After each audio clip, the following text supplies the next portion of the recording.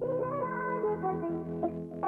asked for it and it's here. We're back again with another episode in Lewisham on our Cheap Eats Around the World series.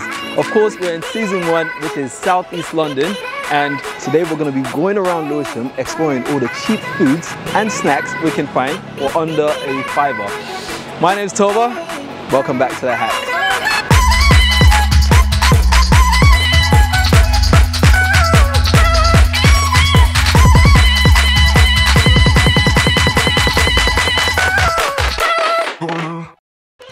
Something fishy going on.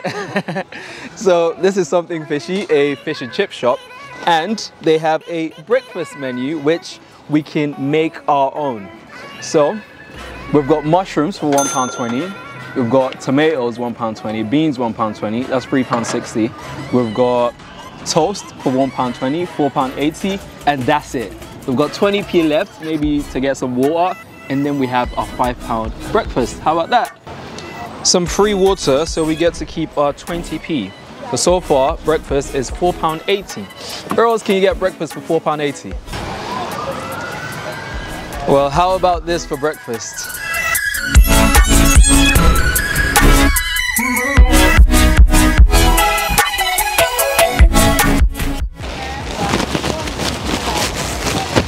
Bon appetit. Bon apple teeth.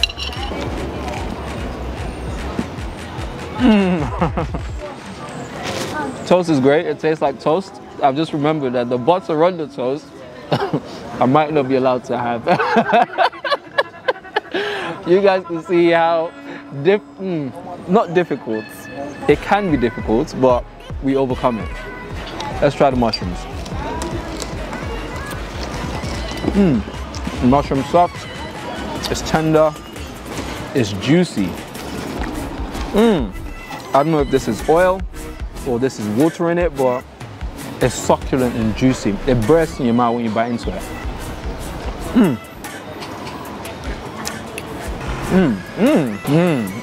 English breakfast done vegan. Eh? £4.80 isn't bad at all. I'm not sure how you guys have your breakfast. I like to mix a little bit of everything in one bite. Have a bit of that, have a bit of that.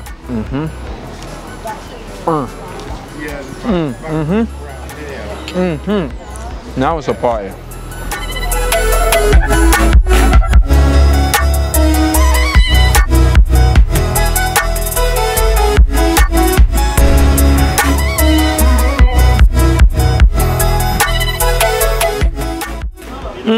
Okay, so we've just found Uncle John's Bakery, Buffets, and this is Ghanaian donuts. Ghanaian donuts. Now they don't look like the regular donuts with the holes in it. They feel more dense as well. So we're going to check the prices. Actually, £1.20 for some Ghanaian donuts. We're going to add that to the list.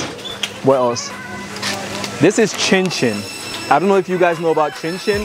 This is like fried dough. You chop up the dough and then you fry it.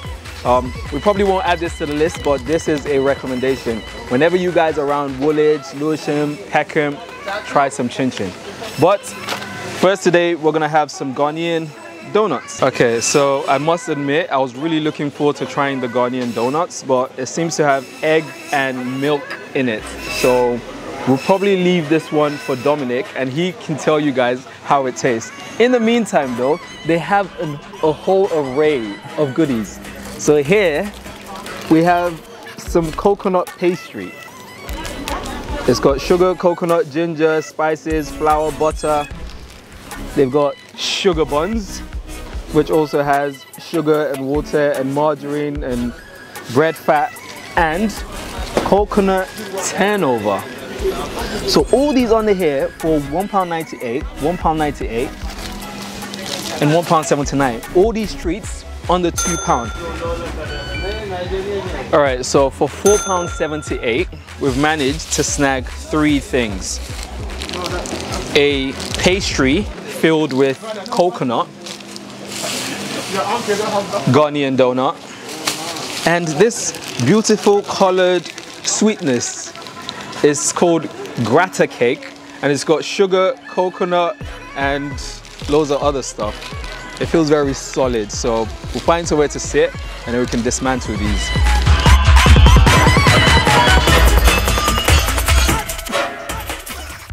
Right, we've bought a lot of sugary treats for breakfast. This is a coconut pastry. It smells coconutty.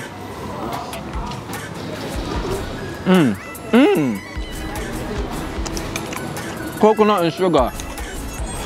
That's what it tastes like. Coconut and sugar. Now we used to make this back home.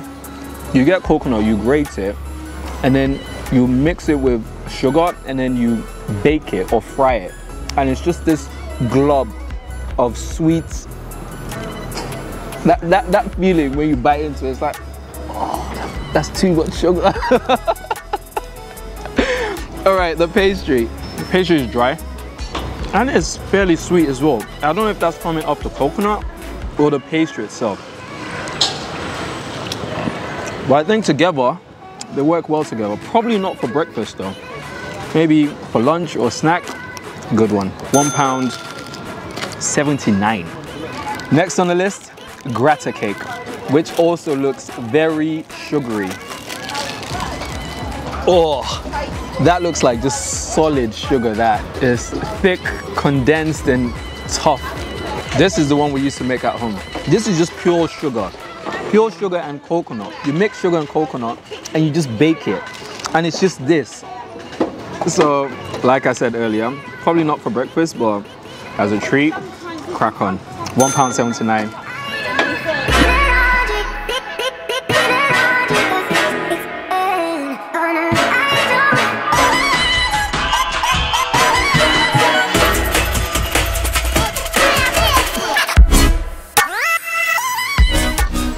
Right, so next up on the list is Thai House, which is a mobile kitchen with ridiculous prices.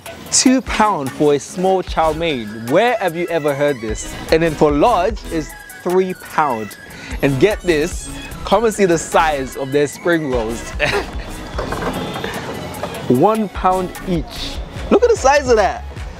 This is the ultimate hack for Lewisham. Wherever you are, come and check the Thai kitchen out.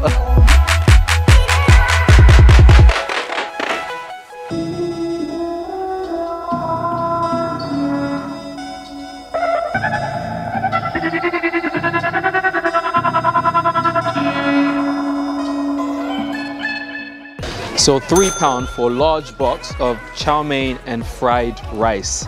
Now this is vegetarian or vegan.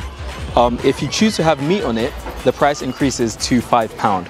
Now this beast of a thing for £1. This is supposedly spring roll. I've never seen a spring roll this size. I'm excited to find out what goodies are inside of it. So it's not like the regular spring roll that's wrapped in like a thin film of maybe pastry. This one is packed thick. The fillings are packed thick, and then the batter is thick as well, fried. It feels like battered like fish or something. But for that size, £1, that's pretty decent. Now chow mein, I love my chow mein.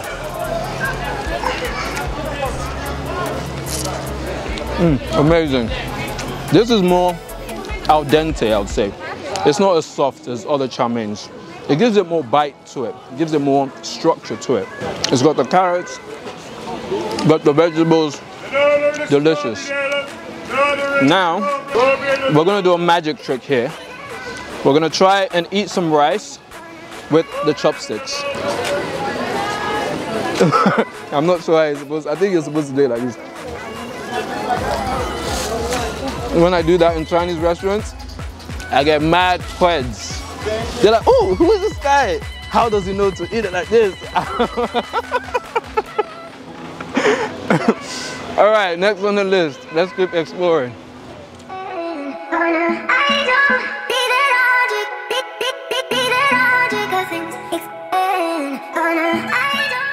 All right, so we're taking a trip to the Mediterranean with Mimos.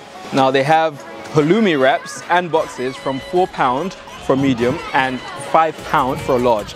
which I think are regular prices. So I'm more interested in the box. I want to fill it with some salads, some potatoes, some onions, and some beautiful falafel, some soft breaking falafel. So, hi mate. Okay. Can I have the box, please? Yeah, of course you can. Okay. Medium or large? Medium, please. We're on a budget, so we have to stick to the medium. £4.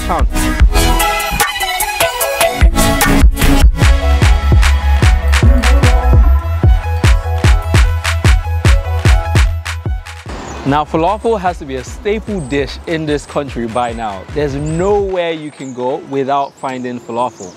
Now, this is done slightly different. That's why we decided to add it to the video. So we have a falafel skewer with 5 falafels on there. So we've got some potatoes, we've got some cabbage, we've got some onions and tomatoes, some hummus, and falafel. You know what? The sauce elevates it. The sauce makes it stand out from other falafel. Because once you've had falafel, you've had falafel. So it's about what else they can do to it or combine with it to make it more. I think it's just burger sauce and ketchup. But again, with the sauce, I don't know if I'm allowed to have it. Still, we roll.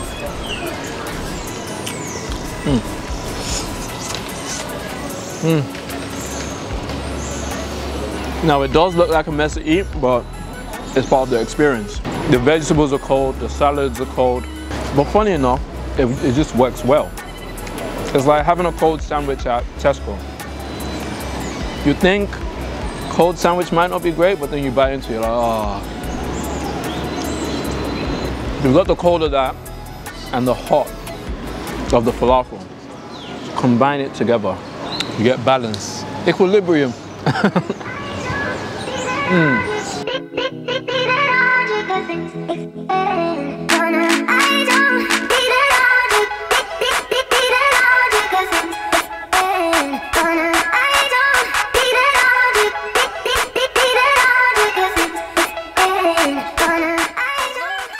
Where can you find Indo-Sri Lankan cuisine in London?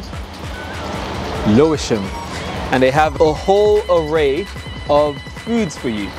Now, for the morning special, they have some interesting picks, which look fairly economical. £3.99, £3.50, another £3.99.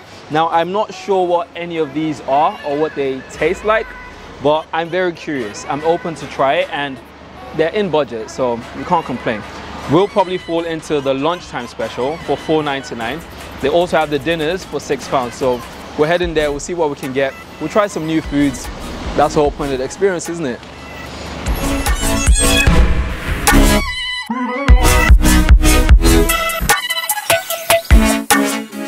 All right, so my first taste of Sri Lankan food, we have this platter of gorgeousness called idli.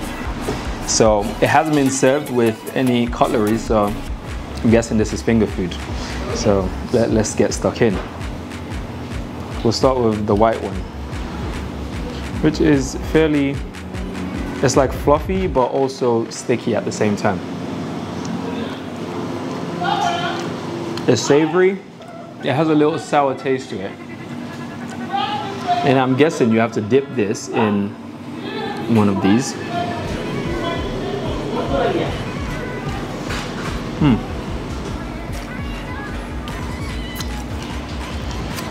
As you can tell, I'm getting stuck in already. I'm getting comfortable with it.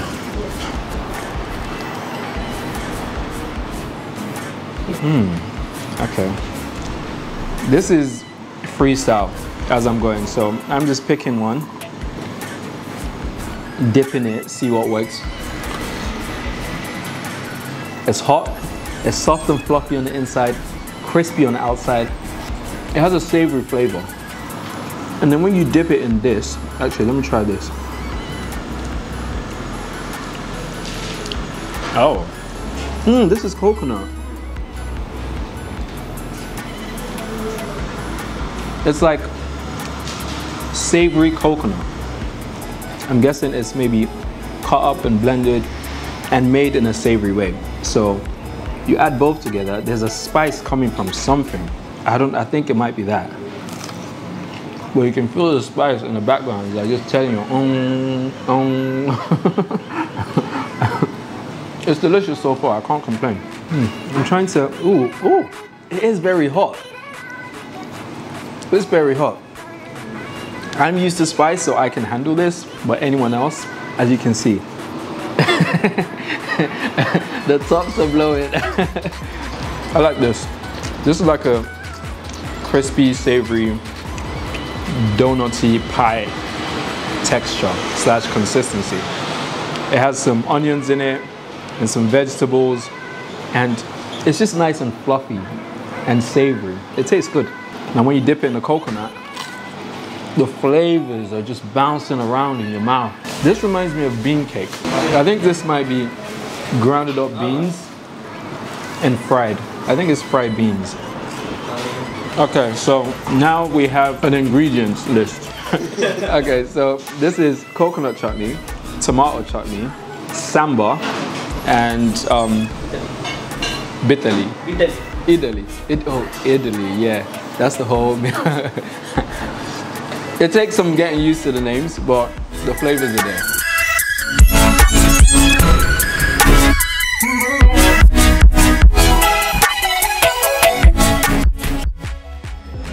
Oh, my stomach is screaming.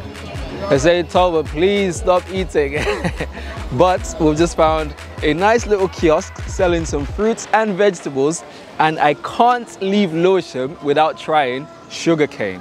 Now, sugarcane is a childhood memory for me, and I'd like to introduce you guys to it. So it's £8 a kilo, and for £2 you can probably get 2 or 3 sticks of this. And then we'll ask the lovely man to help us shave it and cut it, and then we'll introduce you formally to sugarcane.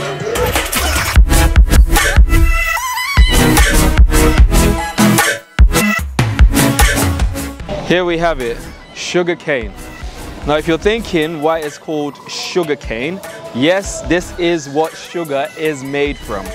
So what they do is they gather loads of these, they squeeze the juice out of it, then they add the crystallizing substance to give it that feel and look that sugar has. But this is the origin of sweetness.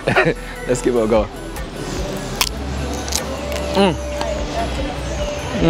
It just bursts. But you see, the flavor of this isn't as strong as sugar. You are chewing on wood, but sweet, juicy, succulent wood that once you bite into it, you just get a burst of sweetness, sweet, natural juice into your mouth. And then they take that, then they make sugar. All right, so here's a quick tutorial. You get the sugar cane, you peel the back, you bite into it, you get a burst of sweetness in your mouth, but the cane is still there. So you chew on the cane and suckle on it, squeeze all the sweetness out of it, and then this is what you have left. The cane without the sugar. Then that you can chuck away or maybe compost. Now we got this whole lot for £2.80, so it's a nice little snack for when you're out and about.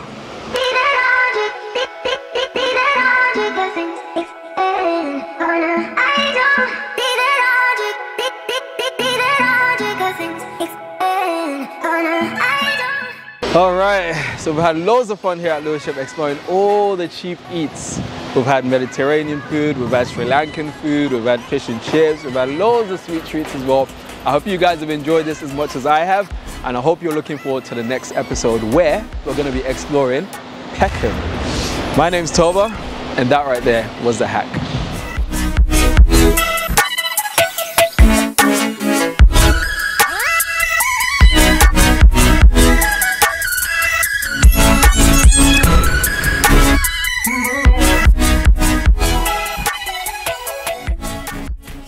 Does this go all the way in?